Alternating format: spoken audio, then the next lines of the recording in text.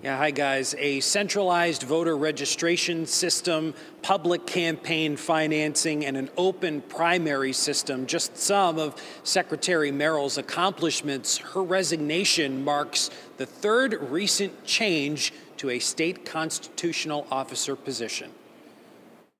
Connecticut's long-serving Secretary of the State is stepping down Thursday to focus on caring for her ailing husband. Sometimes life throws you a curveball and you can't quite finish what you started. At 73 and after 3 decades under the Gold Dome, Denise Merrill will be remembered as a trailblazer for women and vanguard for one of the most fundamental rights of democracy, the right to vote.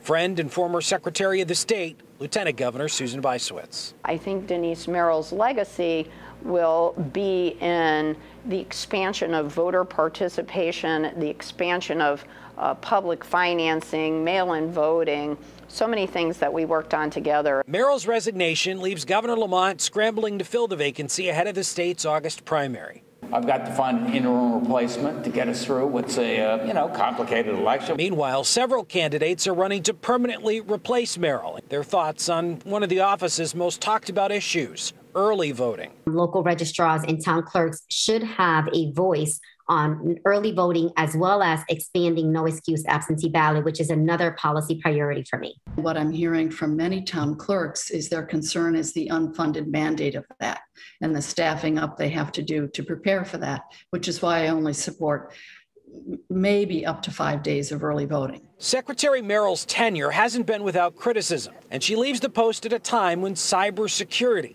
and election integrity have never been more important. I think the greatest challenge for us going forward is really maintaining or reestablishing that trust in the results of elections, because that's the bottom line for everything else. Governor Lamont says he will appoint an interim secretary of the state within a matter of a day or two. On the short list is Deputy Secretary of the State Scott Bates, who did have to resign his position at the Connecticut Port Authority following a financial scandal there. Secretary Merrill recently appeared as my guest on Fox 61's The Real Story. We had a wide-ranging discussion on all kinds of election-related issues. You can see that interview in full on our website, fox61.com. Inside the state capitol in Hartford, Matt Caron, Fox 61 News.